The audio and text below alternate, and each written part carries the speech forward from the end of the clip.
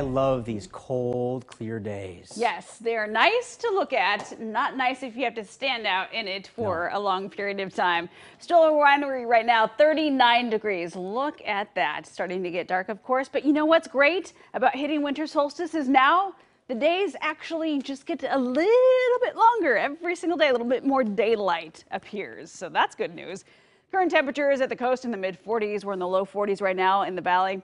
The Dalles 37, 28 Madras Bend, you're at 23. Pendleton 30 degrees. Look at that. Current conditions here.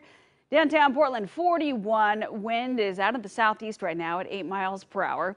We're nice and clear and yes, very cold. By 10 o'clock, we will be down to freezing. Portions of the valley may run into some low visibility as our temperature drops and meets the dew point, especially those areas lacking any wind to mix things out. So not so much for Portland or Vancouver, but areas south especially. Let's talk about what's on your water vapor imagery. You can see very clearly where our dry slot is right here along the coast. This big ridge of high pressure is in place. We have our next area of low pressure sitting offshore. That next cold front will show up for us as we get to tomorrow night and Wednesday morning. Big transitions happening for us at that time. So a winter storm watch will be in effect for the Cascades, Oregon, and Washington. Close to a foot of snow expected.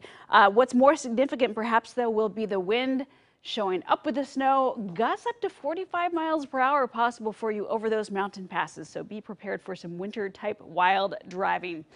Let's go into the next 24 hours. We expect to have clear skies for the most part through tomorrow, with the exception of some areas of fog developing.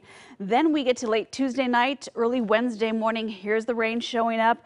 We expect it to just be rain here in the valley, but the big question mark will be right over the gorge, especially between the Dalles and Hood River. We saw this just a few days ago where we actually had accumulating snow on the freeway. So we could see that momentarily early Wednesday morning. And then temperatures will rise pretty quickly as we get to Wednesday afternoon.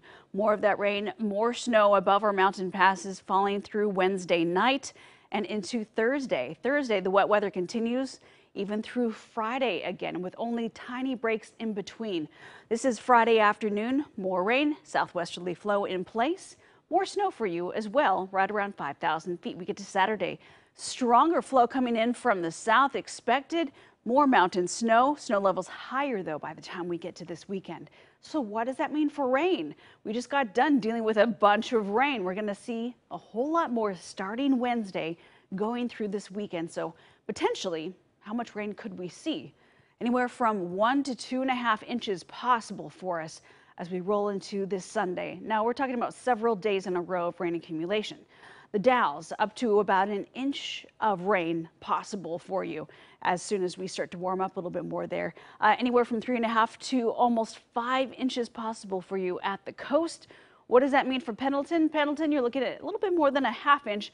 But again, remembering snow levels initially there starting off right around 3,000 feet and then rising up to about 5,000 feet. There's your 7-day forecast. So for New Year's Eve, expecting it to be mostly showery weather through Friday, the first day of the new year, all the way into the first weekend of the new year. All right, Natasha, thank you.